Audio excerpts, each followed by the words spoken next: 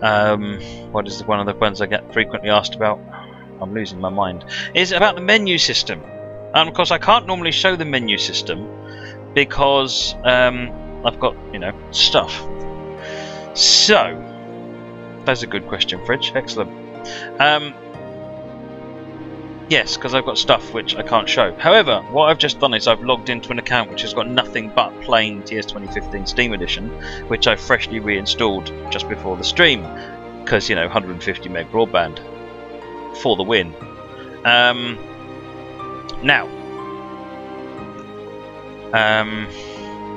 So let me just see what we can do here. So let's switch back to the game, and we're going to switch off the. I'm going to change the promo text to tutorial,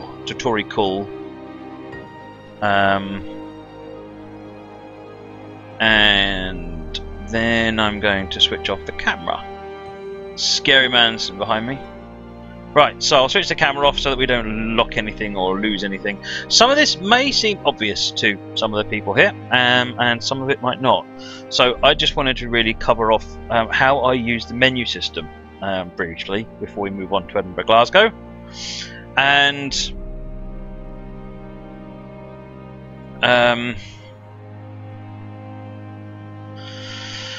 yes, right, so still nothing from Taff. So when you get in touch, Taff, I'll get your prize over to you. So finding stuff. If we go into the drive menu, and so you start off in the quick drive. I'll come back to quick drive. Well, actually, let's do quick drive now. So if you want to pick a loco, now bear in mind that I don't have very much installed here. All I've got is a basic TS 2015 Steam Edition.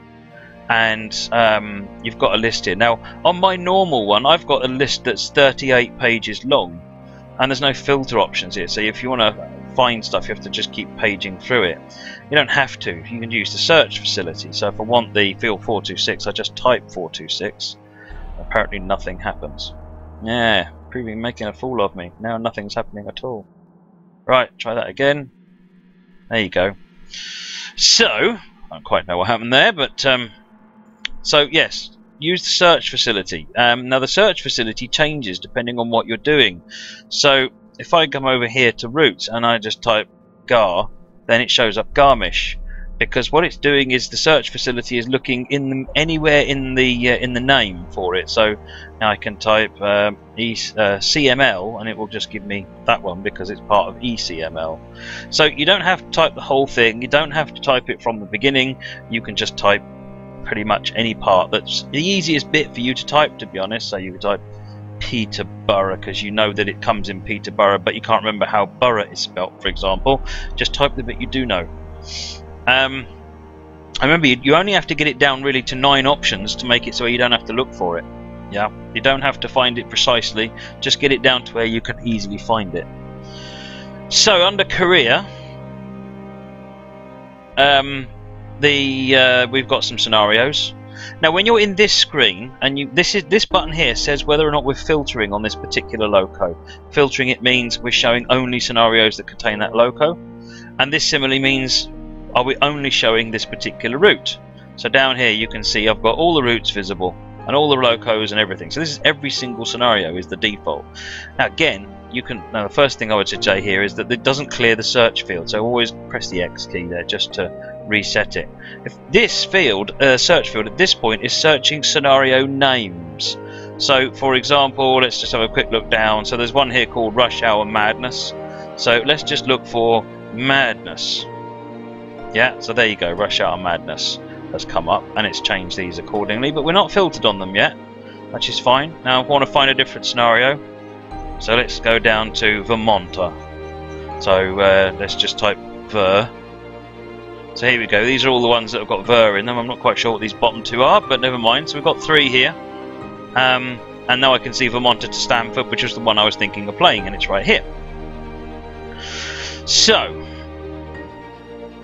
if you now want to filter, then you can click on the loco and you can change the loco. Now when you've clicked on the loco and you have this list, the search field is now filtering on the loco. So I can type 365 and it only shows me the 365. If I press the X key, it'll go back. and I can type in 64 and it will show me the ACS 64. So now if I click on the ACS 64, we're only seeing scenarios for the ACS 64, and this tells me that we are now filtered on the ACS 64 and not on the route. So it will show me any scenario on any route that contains the ACS 64, which in my case is just New York to New Haven. If we want to unfilter, or again we can, now we're in this screen again, I can now filter this down again. So here we're back to searching for scenario names, so I can type Vermont and it will only show me those ones that have got Vermont in them. Or if I do that and I change it for Stamford, there you go, so now these are all the ones that have got Stamford in them. So if I now click that button, it will undo the filter and we're back to showing everything again.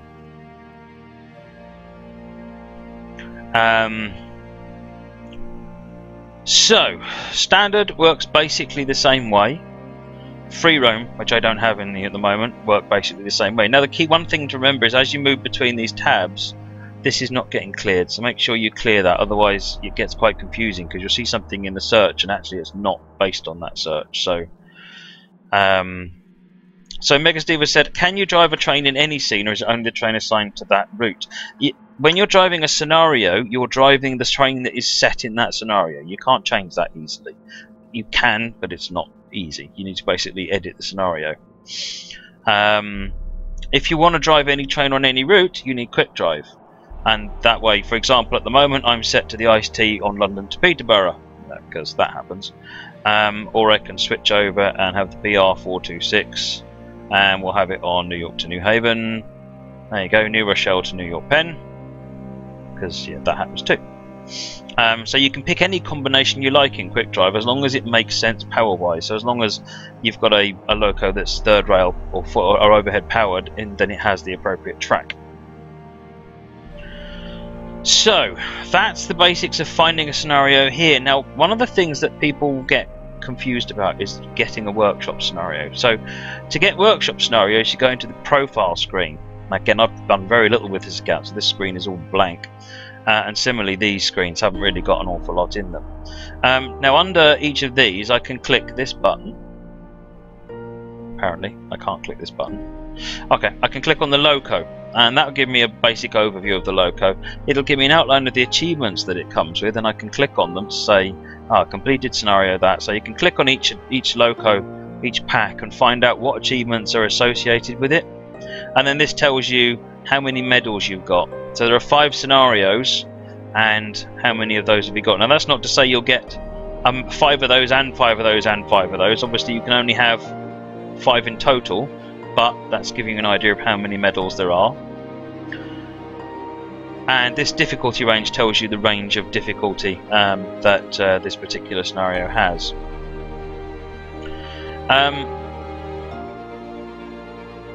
Right, so let's go back to profile again. We go to routes, and in routes we can see again we've got the same sort of thing. So again, these are the achievements for the route. And if you click quick drive, what it'll actually do is jump to the quick drive and set the route, but then you can change the loco anywhere you want. So profile is a really good way of seeing a browsed view of just the stock you own. Now this and the routes that you own. Now this is basically like your shelf. So if you'd gone out in olden times and you'd got your big box of DVD cases, then consider this to be your bookshelf where all your DVD cases would be, when you could see everything that you've bought. So you can say, I just bought Munich to Garmisch-Partenkirchen. Great. So having just bought that route, prior to the profile screen, you'd have gone into the drive screen, and then you'd have immediately thought, well, how do I find the scenarios? And maybe gone into standard and there's nothing in here for it, and gone into career and seen a big list of stuff going on here, and then you're very confused. See how you need to pressing that X key will always reset this back to whatever's being filtered on. So you could go and find stuff through here, but use your profile screen, because in here you'll get everything that comes up. So for example, East Coast Main Line, if I go career drive, I can now see all the scenarios that come with East Coast Main Line that are for that particular pack. I don't quite know why the images aren't showing up there, but I've only just set this account up and it doesn't seem to have downloaded some of the images yet. Right, so that's this. Now I'm going to go back to the Locos tab and just cover the progress. So when we click progress, it flips everything over, and now I can see quickly where all the medals are and what I've got in the way of medals, and we can press progress to turn it back again. And then the same for routes. So you can quickly, if you're thinking, I want to get some medals, what have I not got very much on? You can have a quick look through here and you can see, oh, actually, look, I've got 12 possible medals here. I haven't played any of them on here. I haven't won any of them. Let's go and have a look and see what we can win on that scenario. So if you are someone who is playing for score and medals and so forth, then that is perhaps a screen that you might be interested in. Marketplace is just all the marketplace stuff you own. I haven't got any on here, but it looks just like this. Workshop. So the workshop screen lists all of the stuff that you have got subscribed, or if you click published, this is all of the items that you have published. I've not published anything, so let's go back to this. Now when you click on an item here, this is a these are all workshop scenarios I've downloaded, and it says it's fine. The required add-ons is blank. When I click on this one, however, slight pause while it downloads stuff. Well, obviously I'm having an internet connection problem there, but what it would do is it would tell me here that I don't own one or two of the add-ons that this scenario needs. And in that instance, I would know that I can't really play it. If I try and play it, it's not going to work. But it'll know what I need to go and buy in order to make it work. So, how do we get more scenarios? Well, before we go to getting more scenarios, let's have a quick look up here. So, Sunday Surfing, and we click View. Now, what you can't see now is that Steam has just fired up. Let me just add a new view on here. Window capture, capture that entire window. That doesn't work, does it? Excellent, so that's not good. Let's hide that. Dum-de-dum-de-dum. Everyone talk amongst yourselves. And let's try. What we might do is just a monitor capture, actually. So let's just do a monitor capture and capture monitor 1. Hopefully that's the right monitor, or you're all going to see all the chat windows I've got open.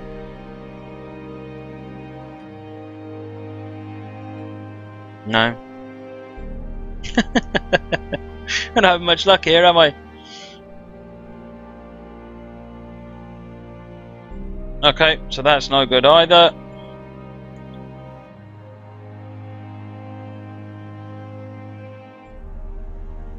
No, that isn't going to work. Alright. Oh, this isn't good.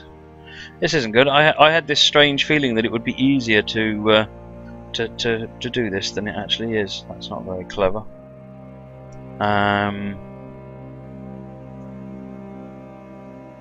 So what windows can I grab here? I can only grab that. Capture layered windows. Entire window. That's not working either. Oh dear, oh dear.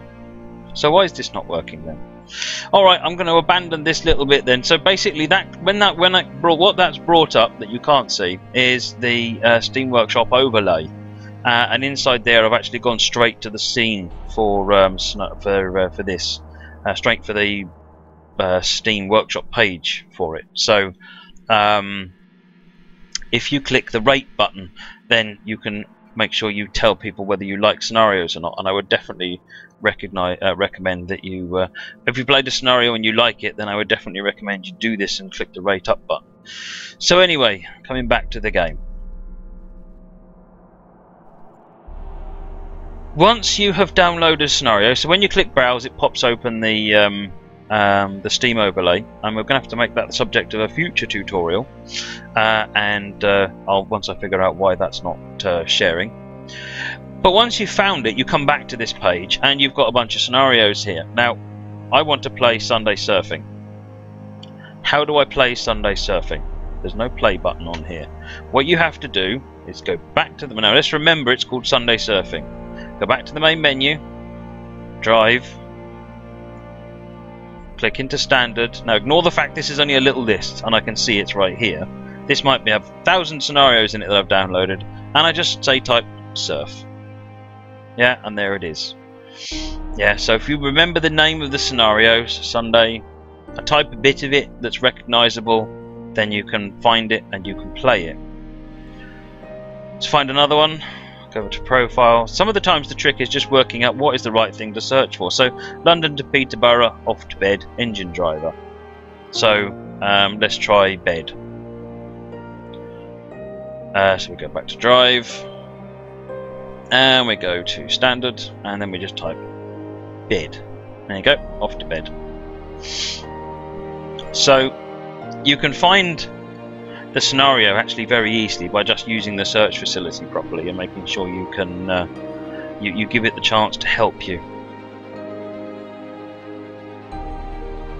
So that's basically how you do that. If there's any of these you're finished with, click unsubscribe. However, that doesn't delete it from your system. It just means it's gone as far as Steam Workshop is going. French styling, I tried Capture Desktop. That didn't work either. That gave you a big black screen. Although I think it's because Aero is enabled, so I'm going to have to worry about that later. So if you want to unsubscribe, click unsubscribe. You will then have to go and delete it in the scenario editor in the build menu. So if you go into the build menu, don't worry about that error, it's because I've not taken any screenshots yet, and go into scenario, and then we scroll down to other routes. So if we go London to Peterborough, you can see in here the scenarios that I've downloaded. So here they are. So off to bed, and then if you just click the delete button, that will delete that scenario from your system. So, I think we've basically covered everything that needs to be covered. If you're new to the game, go to the Academy, and you'll get all of the things for covering how you actually drive the various locomotives, whether it's the controls or driving. So you just pick one that you want to do. So say for example the Class 170, and then you just click start and just treat it like a normal scenario. If you have any tutorials that you've got in other add-on packs, so for example, look, there's a load of tutorials here, and these ones are usually specific to locos, and then you can find those in that tutorial tab up there. They haven't gone away, they've just moved a little bit since the previous version. I think that's basically it, everything that I wanted to cover. So if there's anything else that anyone wants me to cover again in another tutorial, then by all means give me a shout. But failing that, I think it's time for some Edinburgh Glasgow wonderfulness. Right, let me switch it back to changing route and shut the game down. Apologies for the silence. And now hope that I can switch it all back without breaking it. So I hope that tutorial was of some use. I realised that for some of you who are more advanced users, that was probably the most tedious thing you've ever had to watch in your entire life.